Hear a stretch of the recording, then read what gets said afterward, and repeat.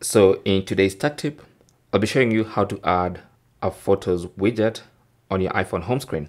So you can actually see some of the photos in your Photos app directly on the home screen.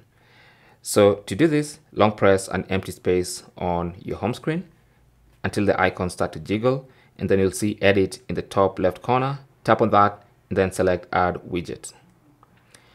Now from the widgets menu, look for photos. So for instance, I'll just go down and to the P section and tap on photos. Now, if you select any of these, it's going to show the featured photos as a default. And this basically means any photos that is featured. So you can select this, for instance, and then tap on add widget, and then tap on empty space, and the widgets will stop jiggling. And you can see now we have the photos widget, and the photos will keep changing time after time. Now, if you don't want to see all the photos in the photos widget, you might want to see only specific photos.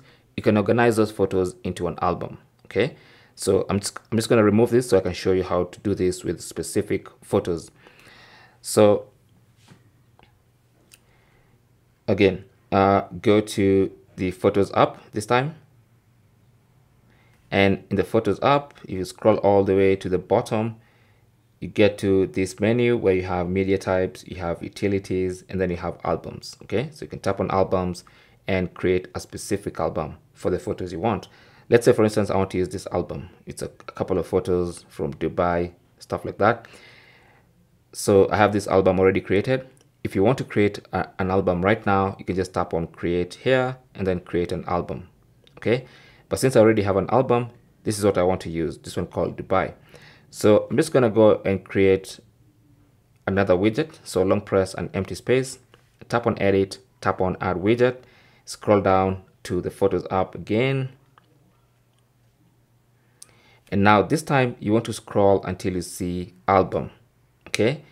Now this one's ensure they only show photos from a specific album. So you want to tap on this widget, tap on that. And then once you tap on that, it's going to ask you to choose which album. So tap on choose, and then I'll choose my album, the one I want. So you can see album, that. You can see the name of the album there. And then now you can tap on empty space, and it's only going to show photos from that particular album. So now you can tap on done to finish, and you're good to go. So this widget will only be showing photos from that specific album. So that is basically how to add a photo widget to the home screen of your iPhone. Thanks for watching. Don't forget to like and subscribe, and good luck.